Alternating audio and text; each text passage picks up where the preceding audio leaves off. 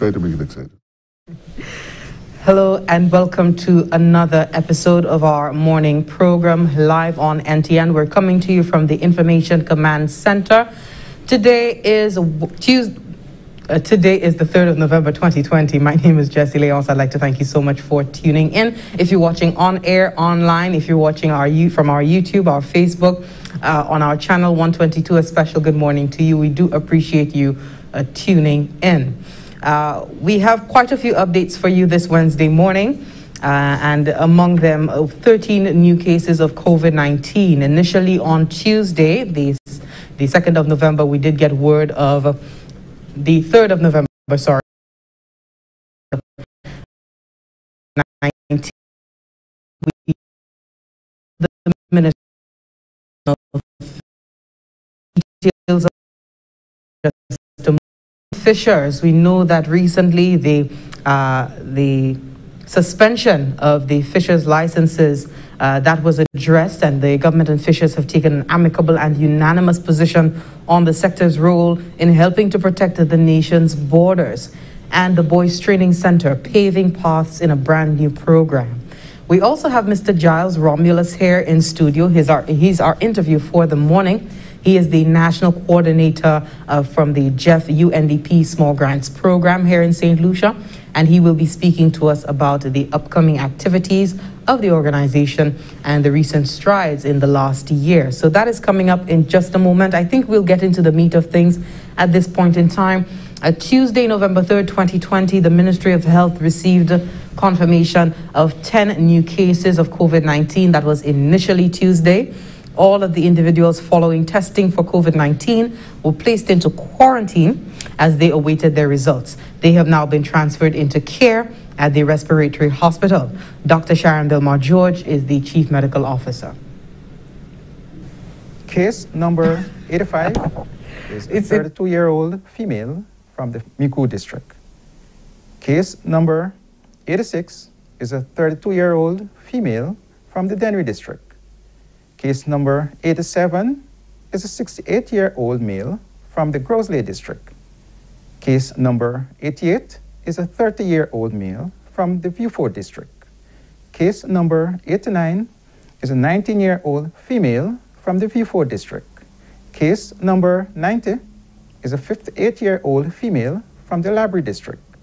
Case number 91 is a 35-year-old male from the Grosley district.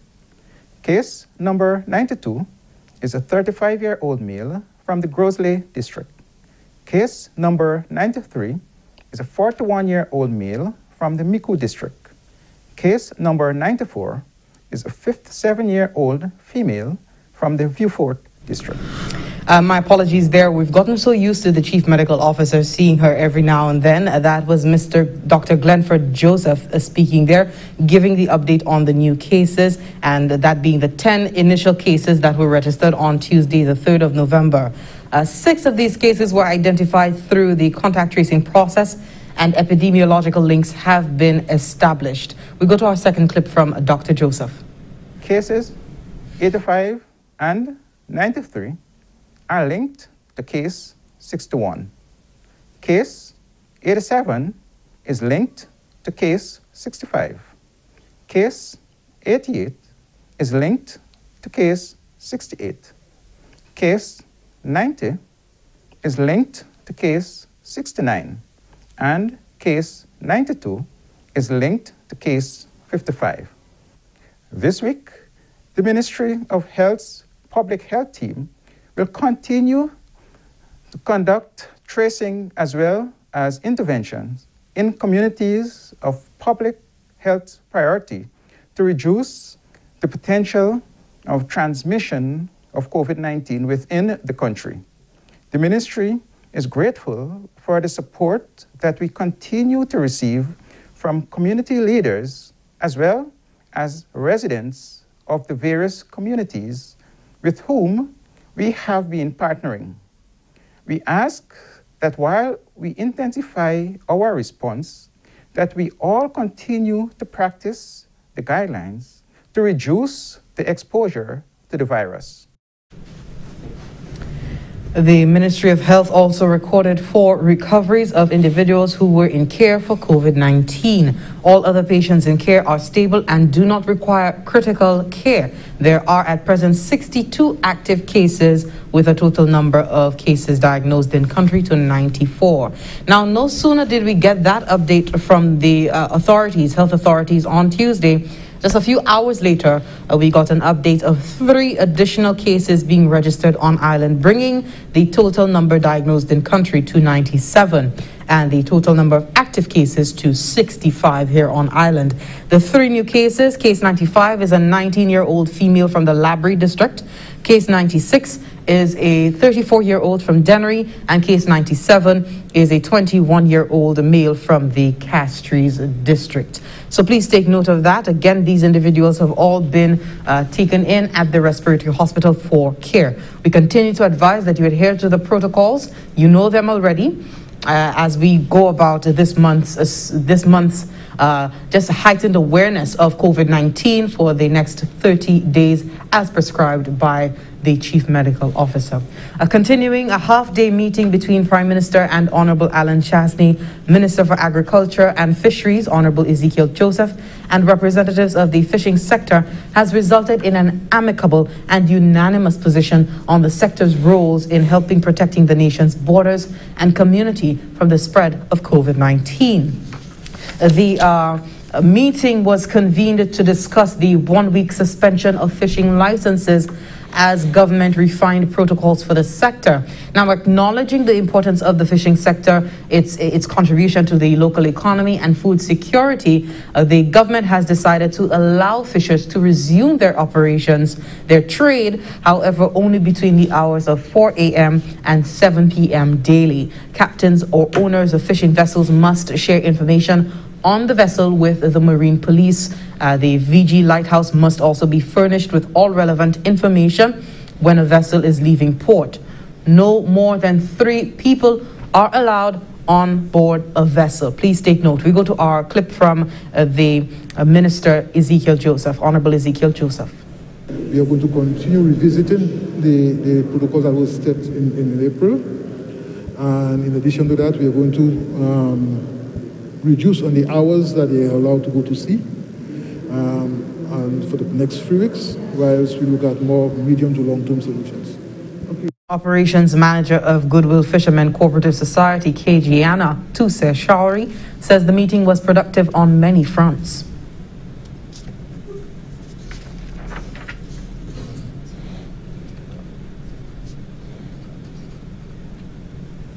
That's the key clip. Most of the issues we were confronted with as a fisher folk with the news of the week suspension, I think we were adequately able to exploit at the meeting. And what we are most happy about is that our fisher folk will be able to resume work in about a day. So we're very happy about that news. The statutory instrument containing the measures will be published on Wednesday, that is today, 4th of November. The measures come into effect on Thursday, 5th November 2020. And at the start of the program, I did indicate that it was 3rd November. And there's a blur between Tuesday and Wednesday for me. My apologies. I was just telling Mr. Romulus perhaps that he may be having that effect on me this morning.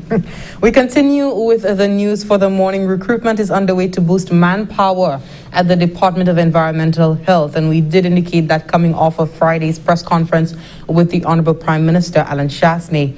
The Department of Health is looking to get a boost as government plans more extensive compliance checks at establishments island-wide. We have Herma DeMarc, who is new at GIS, with this report.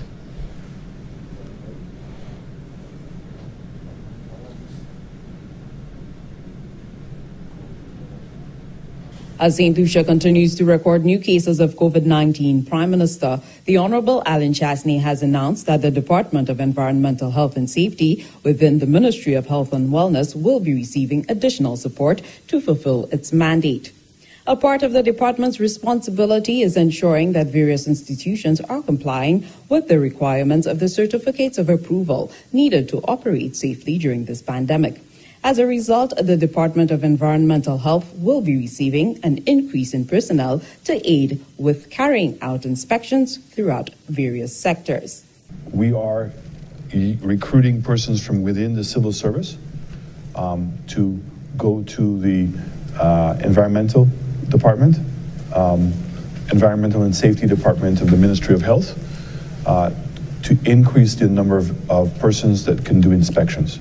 So they will be going to the grocery stores, going to the banks, going to the restaurants, going to all the different institutions to make sure that what the certificate of approval that they agreed to do, that they're actually doing it. So it's through enforcement, but in full adherence to the existing protocols that we're gonna win this battle. Meanwhile, the Chief Environmental Health Officer within the Ministry of Health, Dr. Ragnar says that significant strides have been achieved in accommodating the influx of persons coming into the island. This includes a reduction in the processing time of individuals at the ports of entry.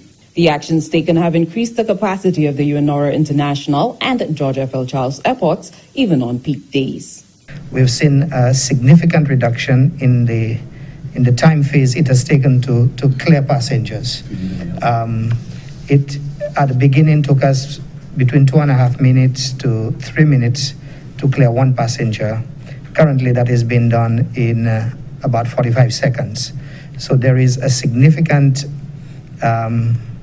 increase of intake in terms of our capacity to be able to do clearance of passengers. And we've been seeing there are certain days, especially on a Thursday and Saturday, that there are increased number of flights. And even then, they have been able to be handled quite well. We continue to administer for additional resources as we see more flights are coming in. But at this juncture, the team on the ports are doing a tremendous job, and we need to continue to support them and commend them. Ragnar says the difficulty arises with nationals returning to St. Lucia and their reluctance to comply with the protocols that are in place. A plea is being made to St. Lucians to be understanding and cooperative at the ports of entry and to continue to adhere to the necessary protocols. From the Government Information Service, I'm Herma DeMarc reporting. Thank you, Herma DeMarc. That was the incoming joining our team here at the GIS. We'd like to welcome her to the team. Continuing for the morning, the 6th meeting of the OECS Council of Ministers for Human and Social Development was held virtually on October 20th, 2020, against the backdrop of the global pandemic that we've been experiencing. The Eastern Caribbean Central Bank, ECCB, revealed that economic activity in the Union, the Eastern Caribbean Economic Union, is projected to contract between 5% to 7% in 2020, accompanied by a sharp rise in unemployment. Prior to the COVID-19 pandemic, a growth rate of 3.3% was forecasted for the OECS region. The meeting was held under the theme, No One Left Behind, Empowering People and Building Resilient Communities. The Minister for Equity, Social Justice for St. Lucia and incoming Council Chair, Honorable Leonard Mantoot, highlighted the significance of this year's theme in light of the impacts of the pandemic. We go to our clip from Honorable Leonard Mantoot.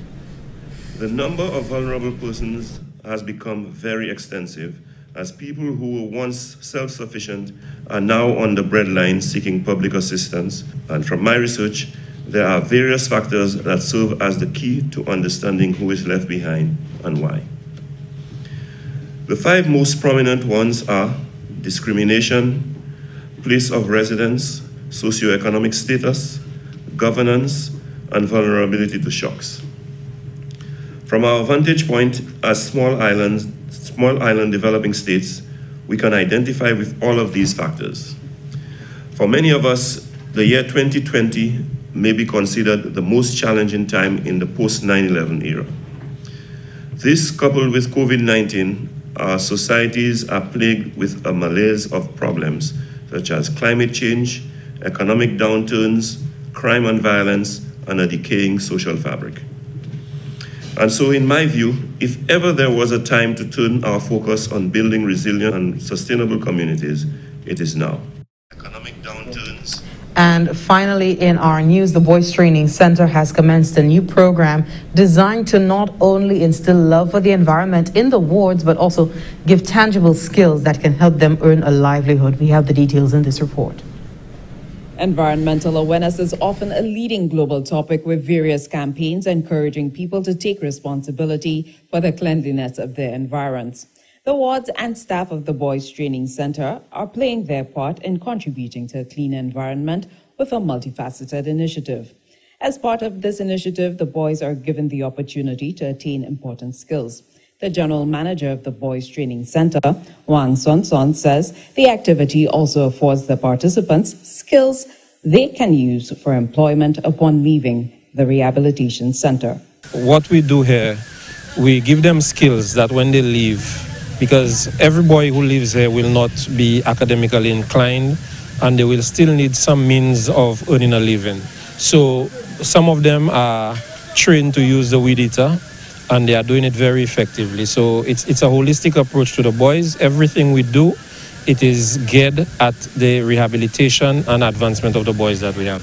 The coach and warden at the Boys Training Center, Alvin Augustin Xavier, says, in addition to contributing to a healthy environment, the collaboration between the wards and staff fosters a stronger bond of unity amongst the boys. It's a form of unity. They're working together, and when they see that the staff join them, that will give them more added incentive to, to involve, because it is not about you just want us to work. They see that we taking part also. So basically, we're training them how from being boys to men, that you need to take care of your environment firstly, and then around your home, because especially we in the hurricane season, we need to make sure the area is safe, that when the rain comes, that we don't have too much flooding and landslides and those kind of things. So they seen that we involved in it also will drive them on and motivate them to, take part also. The cleanup activity occurs on the last Friday of every month. From the Government Information Service, Hamadi Mark reporting.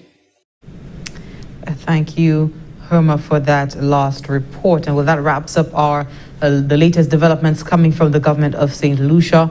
To date, we do have 30 new cases of COVID-19 here on island. We do hope that you are aware of the situation going on around you and taking the necessary measures, preventative measures, infection prevention measures to help you and to protect you and your family at this time. At this point in time, I would like to welcome on set Mr. Giles Romulus, the National Coordinator for the GEF UNDP Small Grants Program here in St. Lucia. He's here to speak to us on a number of things, including the launch of the 7th operational program of the GEF SGD UNDP in St. Lucia. A special good morning to you. Thank you so much for being here. Jesse, thank you for welcoming me to your set, and welcome. And good morning, St. Lucia, and good morning, the world. Wonderful. I know we have quite a bit to talk about in terms of activities and also the two latest publications coming out of your good office, the annual report for 2019, as well as an introductory guide to organic fertilizers and pesticides. We'll come to that in just a moment, but I want to have a little bit of an information session to give the general public an understanding of what the Small Grants Program is all about. GEF UNDP, elucidate us. Thank you, Jesse. Thanks for the opportunity. The GEF Small Grants Program is a creature of the Rio Summit in many respects. Back in 1992, persons would recall we had this big Earth Summit in Brazil, and at that time the governments of the world wanted to set up a financial structure to fund projects in the environment and sustainable development. I must just going back 3 years before that, the Brundtland Commission report had come out, and sustainable development became the new buzzword, if you recall, from around 1987. So 1992, in many respects, was a climax of a period when people began to reflect on the impacts on the environment. And the governments of the world decided, well, with all the conventions we had, like climate change and biodiversity, what is the financial mechanism to implement and to address issues coming out of development? And it is there that the Small Grants Program came out of discussions there. And the GEF was basically born there. And the GEF is one of the largest, I think it's now the second largest multilateral funding facility in the world. And it has 3 levels of funding. The upper level are for projects in excess of $1 million US, and that's significantly for governments. And the medium GEF is up to $1 million US, and that's for and private sector could access it, but with the support and endorsement of the government. And at the bottom level, we have the small grants program. It's called the People's GEF. It has funded, in our program globally, we have funded over 25,000 projects. We're in 125 countries, and we focus on 3 objectives: environmental sustainability. As much as possible, use the environment, but don't destroy it. Do no harm to the environment. Poverty reduction, which is critical. We focus on the marginalized, the poor people of different countries, and that's why we are everywhere from South Africa to even China, from Mexico to Cuba, from Democratic Republic of Congo to Samoa, and St. Lucia being one of those countries we are in. And we came to St. Lucia. I used to run the regional program out of Barbados and the OACS, and around 2010, 2011, the governments of the Caribbean decided that they wanted separate country programs instead of an integrated program. So we addressed that transition, and then I moved to St. Lucia to open up the office here from 2012. So we've been operating as a separate and distinct autonomous country program from 2012 to the present. And what opportunities has this provided from the integrated regional approach to the individual? The integrated regional approach meant that we had 2 officers responsible for 10 countries, including 7 OECS countries plus the overseas departments of Great Britain, Montserrat and Anguilla and so on. With the country programs, you have separate and distinct country programs, and you have officers in each, at my level, in each of those countries. So you have more attention being paid to each country, and every country now has its own grant budget and its own operational budget as such. And you are free to design projects that specifically fits your country. Whereas at the sub-regional level, we had a more consensus in terms of what is the programming across the region. We couldn't give the level of attention that each country required because each country is at a different level. But in this current scenario, we have persons within each country, and whereas in Barbados I had to jump on Liat or Caribbean Star in those days and head up to Anguilla for a problem or head up to Antigua, right now they have a competent person right in the country addressing the issues and problems. Nice. Now in St. Lucia, speak to us about the work that has happened so far from the program. How has it changed the landscape and understanding of the importance of our environment to the common man? Jesse, it's been a wonderful journey and a journey of discovery and learning for us. We started our first grants were given in October of 2012. Between October 2012 and December 2019, we have given 97 grants in St. Lucia. And the investment in St. Lucia has been in the area of $6.39 million US, which is approximately 17.25 million Eastern Caribbean dollars. That is translated into, for every $1 US we have invested in St. Lucia, our colleagues, our grantees, raise about $1.44 in terms of co-financing. And that's both in-kind and cash co-financing. We have generated employment of over 1,600 persons in that time period. And we have trained over 12,000 persons in everything from aquaculture to aquaponics to project management to diving to coral nurseries to organic farming, smart agriculture, desalination, research and innovation. We have basically done a significant amount of work in what we call the GEF focal areas. Now, the GEF has 5 focal areas, and we operate in all 5. Biodiversity, which is really the plant life, the animal life of the world. Climate change, which is topical, the greatest existential threat to humanity. So we operate both in what we call climate change mitigation, the reduction of greenhouse gases entering the environment, and climate change adaptation, where we can build resilience of communities to contend with climate change. And I'll give you some examples in the future. We have international waters, our coastal zone, the vital coastal zone we have in St. Lucia and in small islands. And we've heard arguments that we have a lot more sea than land. In fact, we are first world when it comes to territorial waters and so on. So we are concerned about the quality of our coastal waters. We are concerned about chemicals and wastes.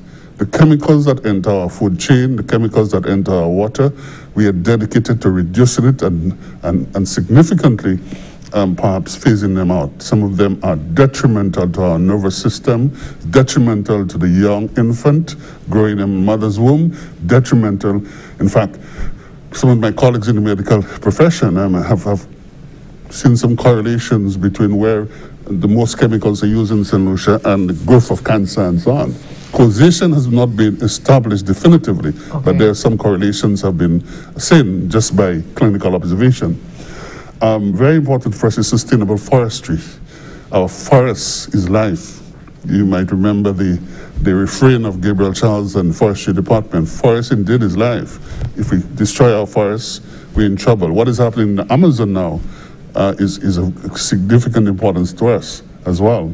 So we covered all the different aspects of the environment, from climate change to biodiversity to water, quality of the air, and so on. And in so doing, we are trying to create employment that has minimal to zero impact on the environment. So we're not saying don't touch, we are saying use wisely, be stewards, use the environment, create employment, but don't destroy.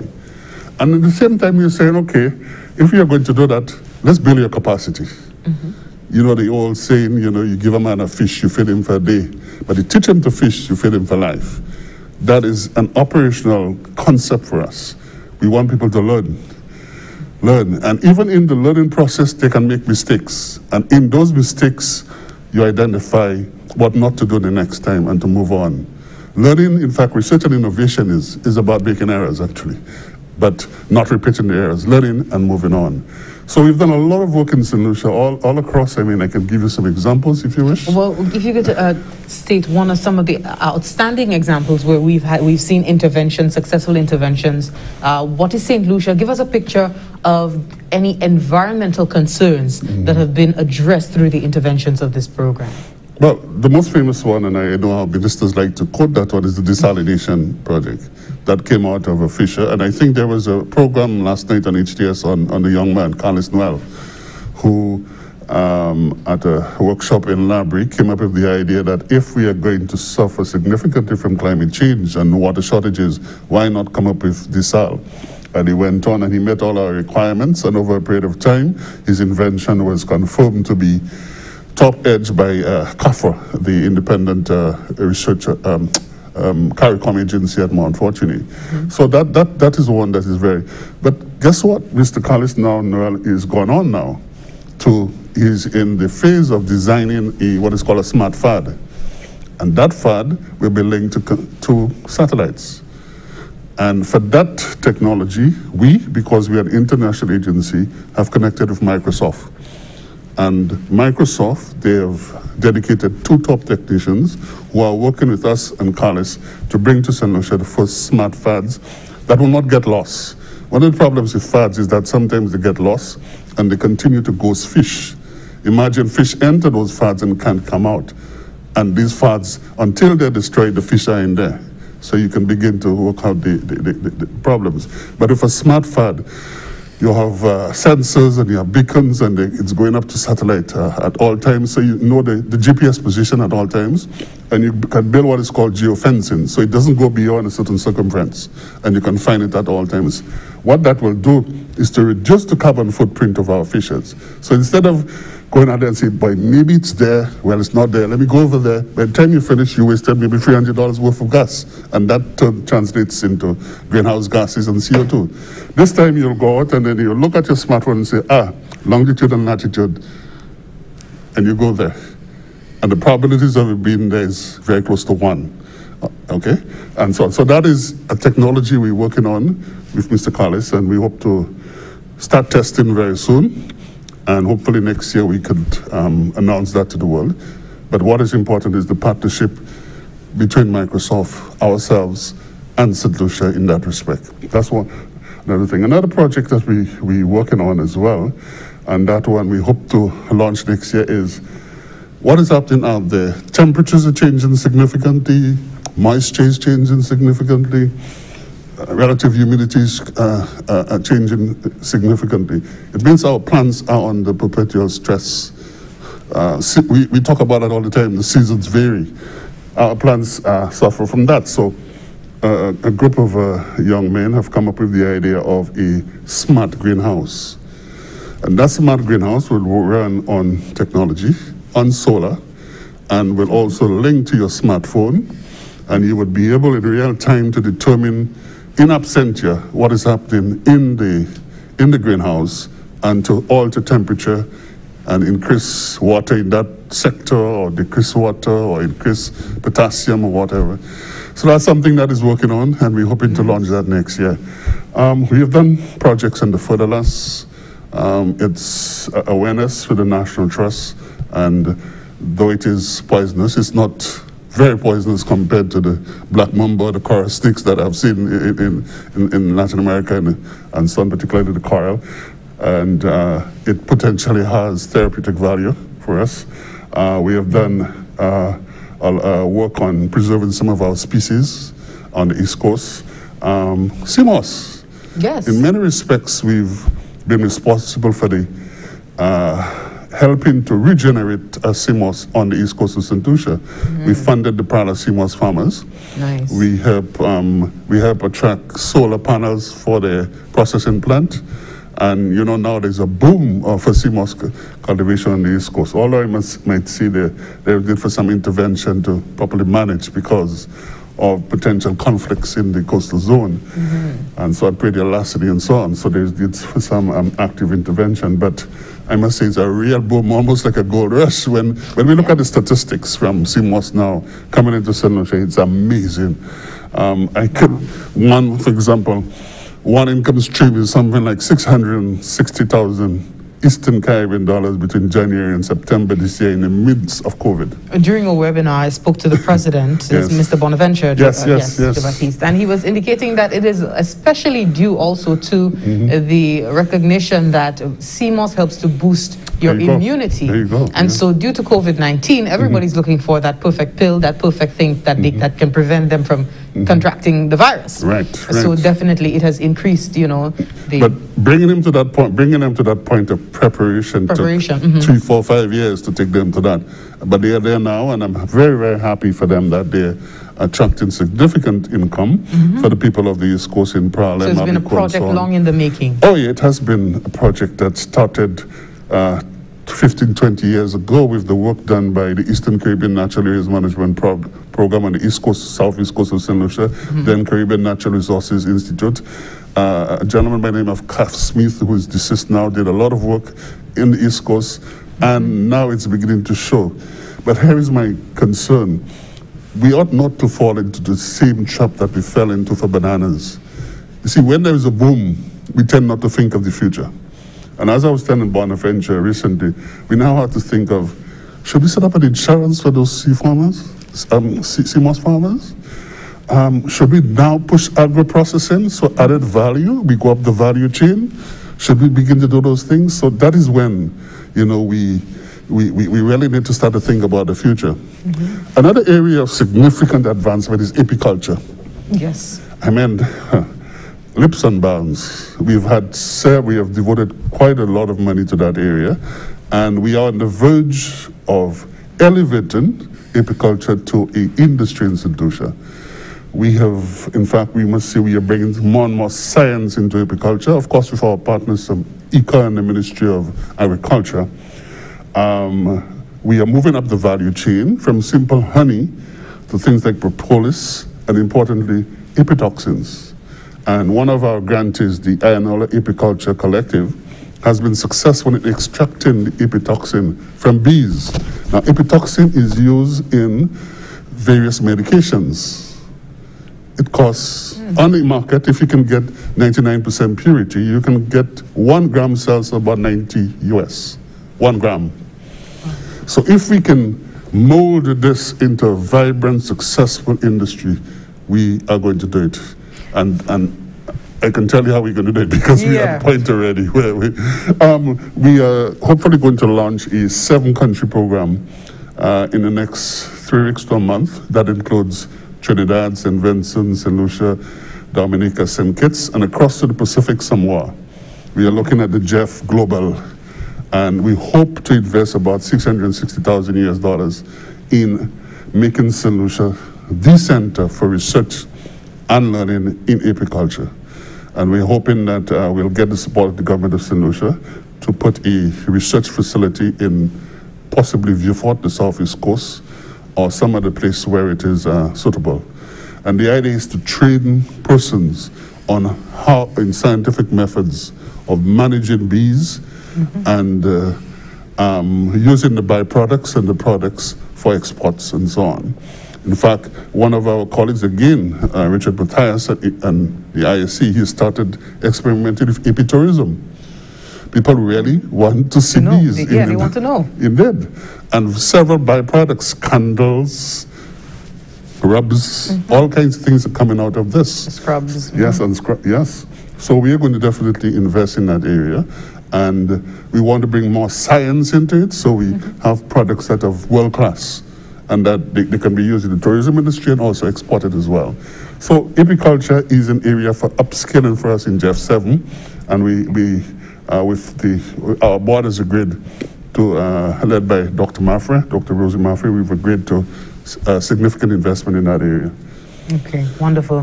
And now taking a look at the annual report for 2019, I would imagine we would have spoken a little bit of the work that occurred last year, but just if you could just round it off for us into what took place last year and what we can look forward to in the coming year. Okay, we funded about 14 projects in 2019, and the investment was somewhere about $682,000, which is over 1.3 million Eastern Caribbean dollars. We trained about over 5,000 people in 2019. We had employment generated, about 247 persons were employed. We funded projects in apiculture. We funded projects in organic farming. We did some partnerships with the organizations like the St. Lucia Hotel and Tourism Association. This booklet, Organic Fertilizers and Pesticides, was funded out of a project we are funding. The Bellevue Farmers Cooperative in Choiseul must be complimented for undertaking this project and bringing together some of our local researchers, and they have brought into one publication how we can use our local plants and animals for biofertilizers and biopesticides. That book is going to be launched on Monday at the launch of OP7, and St. Lucians will be able to access that book. It's very easy, very colorful, very, it's well illustrated. It tells you how to do your own biofertilizers. Like at the household level? Yes. Okay, yes. Our target household, even young people in the backyard and farmers as well, could undertake that and do your own little backyard gardening and know that you're not poisoning yourself by the toxic chemicals you may use and so on. So we are doing a lot of things as well. We also began the design of our knowledge fair, our second knowledge fair. Yes. And that is coming up, and it's going to be a big thing for St. Lucia. We are going to be launching the knowledge fair on the 22nd of November at the Financial Center. And on the 23rd, we are going to do something quite extraordinary. In the Parliamentary Chamber, we are going to have a 4 to 5 hour consultation on research and innovation. The People's Parliament. The People's Parliament. One of our conclusions 2019 is that in the context of COVID and all the challenges from climate change, as a small island developing state, we need to begin to focus on research and innovation. And basically research and innovation at all levels. We see from the bedroom to the boardroom, from the farm to the kitchen, from the cricketing pitch to the dance hall. Research and innovation can be done at all those levels. So we are bringing together a cadre of what we call luminaries. And, Jesse, I've never been so proud to talk to St. Lucians abroad.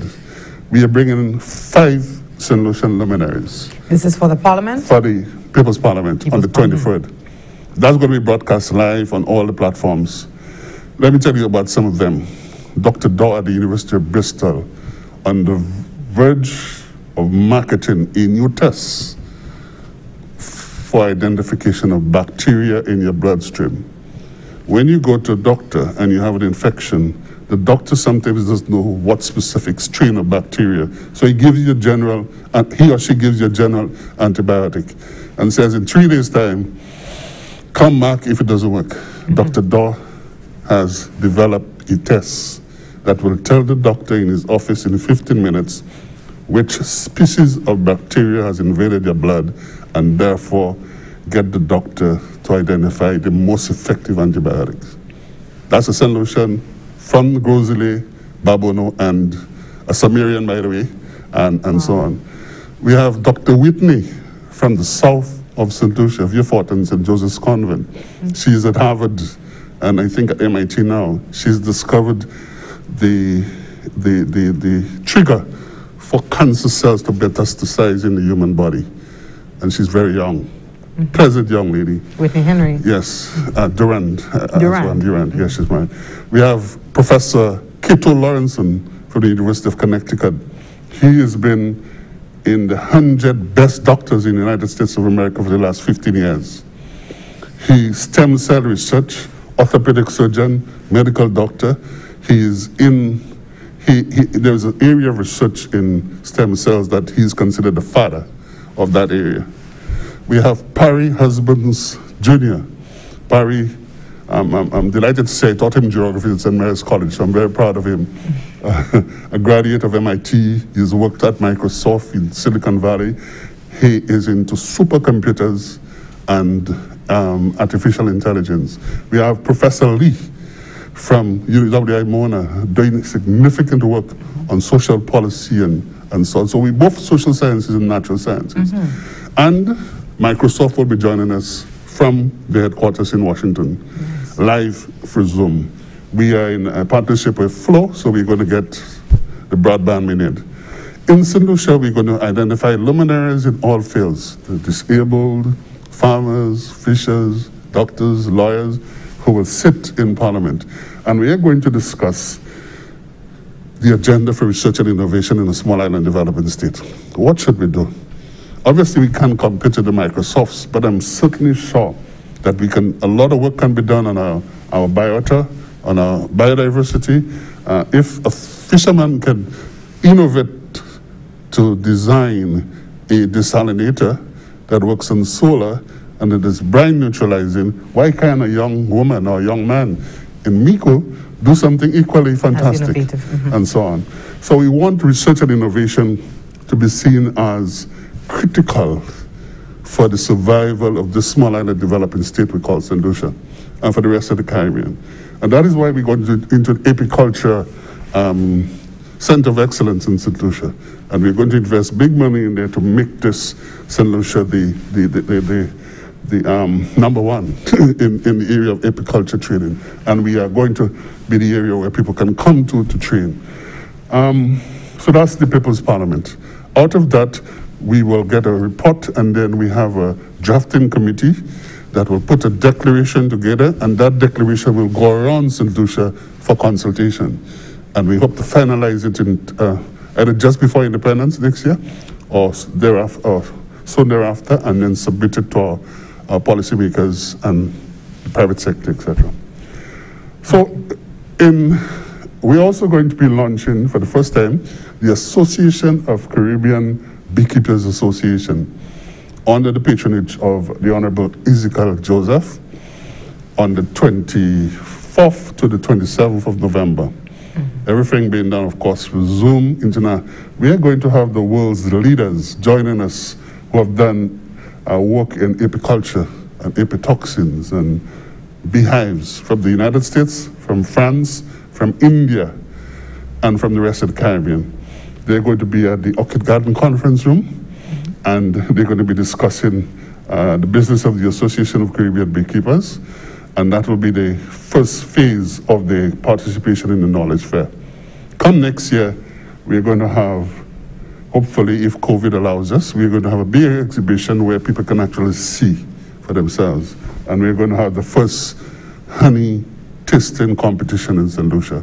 Honey varies in color, texture, taste, and so on.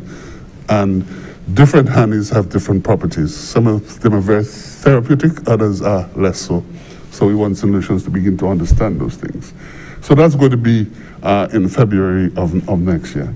So the knowledge fair is also being done in association with the UWI Open Campus.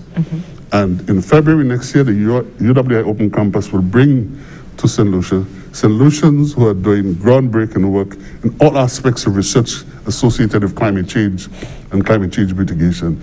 Leslie Mitchell at the Open Campus, she's working on that with us, and we're hoping to bring a cadre of some of the best researchers to give us information on what we are contending with in this era of climate change and so on. So that is going to constitute the knowledge fair, which will end sometime around February, March next year. What can I tell you? There's so many things I can tell you. Absolutely. But how can persons tap in, register for the various activities that will be happening surrounding the knowledge fair? You can go now to the Association of Caribbean Beekeepers website and register there. That operation has been operational for the last maybe 3 weeks or so, and we have people who are registering from all over the world. So we hope solutions can go there. I don't have the URL with me, but if you Google Association of Caribbean Beekeepers 10th anniversary or 10th Congress, you can bring you to the website and you can register there.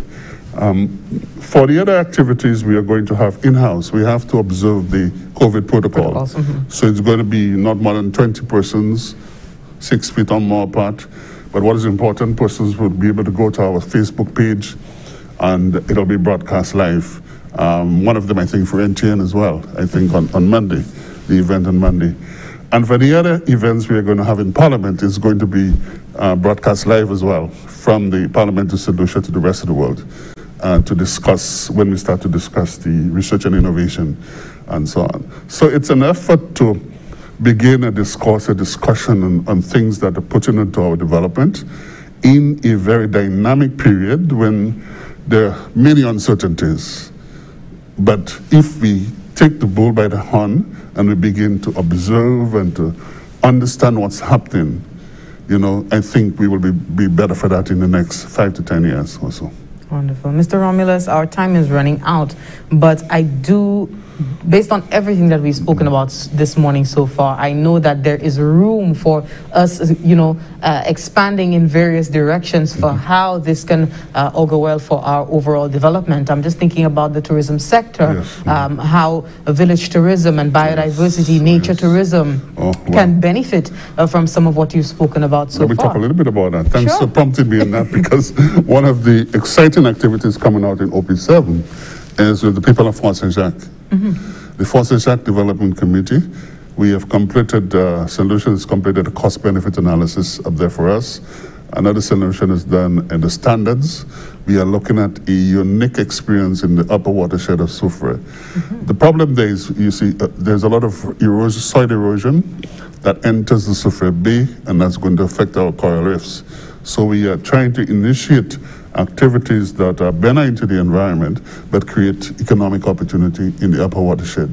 And we could very well have our first agritourism park in St. Lucia, where people can go and have a total unique experience of rest, leisure, and also the culinary delights of the people of Soufriere as well. As you know, Soufriere used to be the breadbasket of St. Lucia. So we're going to invest in that in a significant way. And on board with us will be the SNHTA that is committed to come on board with us as a partner. In Canaries, we are hoping that we are going to do something significant in the interior there.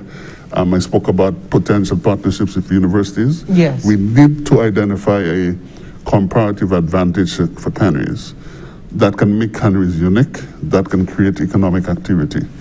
And I believe within the next 6 months to a year, perhaps when you invite me back here, I'll be able to tell you which measures or what benefits we've brought to the people of Canaries. We've already invested quite a lot there, but we think we still have a long way to go. So tourism is uppermost in our minds, but very important, Jesse, is the discovery of the genius of our people. The discovery that our people have ideas that need to be massaged into viable options of development. Let it not be said our St. Lucian people are very brilliant. And over the last 8 years since I returned to St. Lucia, working in all parts of St. Lucia, from Fort-Jolibe to Pralin, from Grace in Vieux-Fort, where we have a honey processing plant about to be completed, to the north. We have people who are ready with ideas. What they need is the policy environment, the nurturing environment, the mentoring environment, and a supportive infrastructure to help them. And we're going to make some recommendations to the government of St. Lucia on that, to create the opportunities for people to emerge with ideas that can be truly transformative. And I have a very supportive board led by Dr. Rosie Mathre, husbands Mathre, and Dave Pollett is on that, Amber Charles, Anita James, a number of our St. Lucian luminaries who are contributed in a voluntary capacity to help us test those ideas in St. Lucia.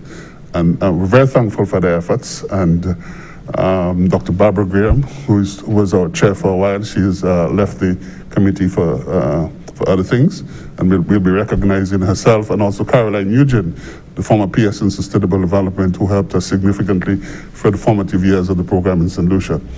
So Monday is the launch of OP7, and St. Lucians will know specifically which areas we're going to focus on. And so far we are projecting investment of 6.2 million Eastern Caribbean dollars over the next 4 years. Hopefully that's the minimum amount, and we're hoping more. In fact, now, the faster we can absorb the money in good projects, the more resources we can bring to St. Lucia. So it's going to be a testing time for us, and it's only 2 of us in the office, myself and Mrs. Jamak. And we are hoping to do a series of training events on how people can access the money, and most of that will be done by Zoom. And next year we are going to be introducing what we call video proposals. Okay. In a collaboration with the Folk Research Center. I have a colleague at the University of Sheffield who is going to train us in, instead of, most people don't like to write. Proposals can be very intimidating documents, and therefore we are going to see how we can use your smartphone to tell us about the problem. To make your pitch. Precisely. And then have a budget to go with it, a monitoring and evaluation plan, and so on. So we're hoping to launch that next year. And we're really hoping that we can enter an exciting period of possibilities, not focus on the depression of the pandemic, because if you read our annual report, there are going to be other pandemics in the future. I have no doubt about that. And based on the research I'm saying, we have to get prepared to contend with them. We have to get prepared by becoming more internal looking, but also with an external facade as well.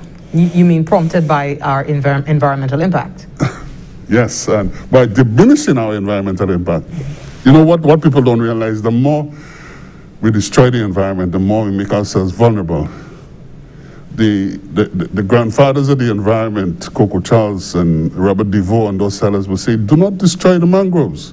We went and we destroyed the mangrove. Now we have sea level rise. The extension officers in the Ministry of Agriculture now telling me we have salinization of our rivers, which means that the seawater is going high up the estuaries and causing the water to become more brackish, and then soon farmers will not be able to get water. So we have to learn to live with the environment. We need to discover the laws of nature, and we become healthy stewards and partners.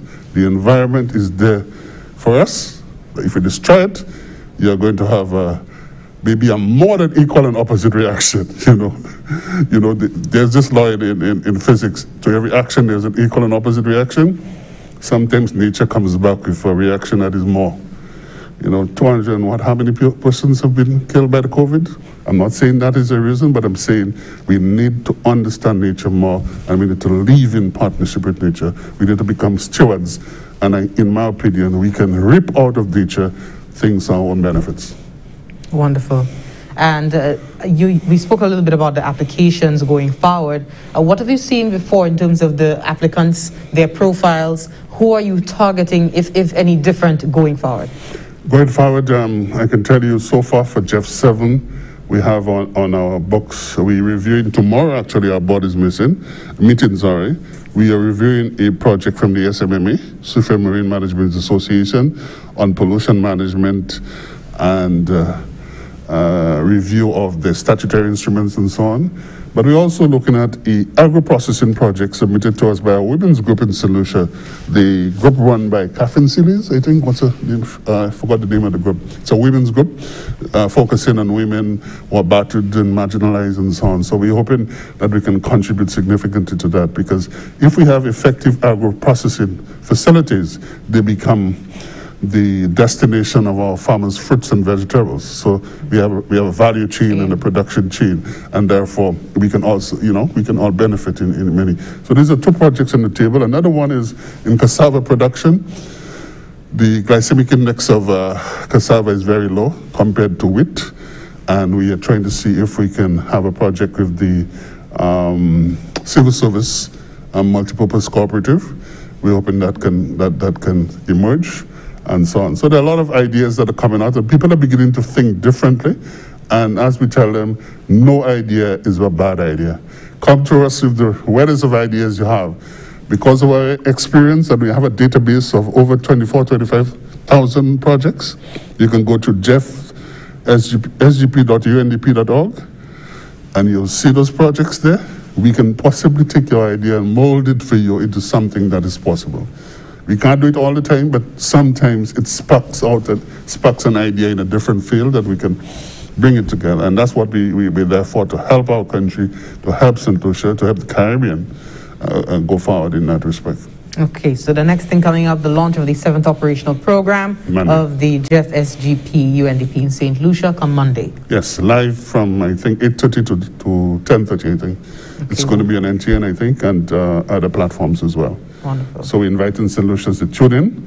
We will publicize the URL and so on, and so persons can join us. Wonderful. Thank you very much for being here. Any final words? Oh, yes.